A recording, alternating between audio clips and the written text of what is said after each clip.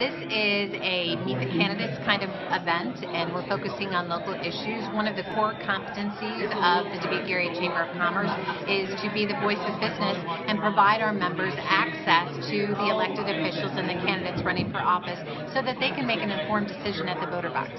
So what are some of the priorities that the chamber and its constituents may be looking for, or things that would be important to them? Sure, there's usually common themes with the business community and things that are important to them, such as reducing taxes and the tax burdens that make it hard to be successful in business, to make sure that you're reducing regulations and not have onerous regulations that create extra time and extra expense for business, to increase the access to capital so that they can grow their businesses, invest in businesses.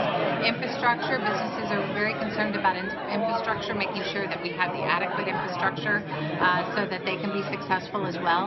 Workforce development, making sure that they have the talent that they need so that they can be successful and grow their businesses.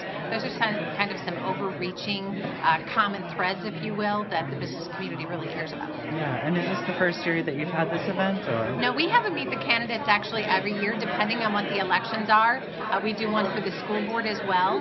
When the city council seats have an election, we have a Meet the Candidates for that as well. So every year there is some sort of Meet the Candidates event. Yeah. It might be a breakfast, it might be a lunch, it might be a cocktail reception. Yeah.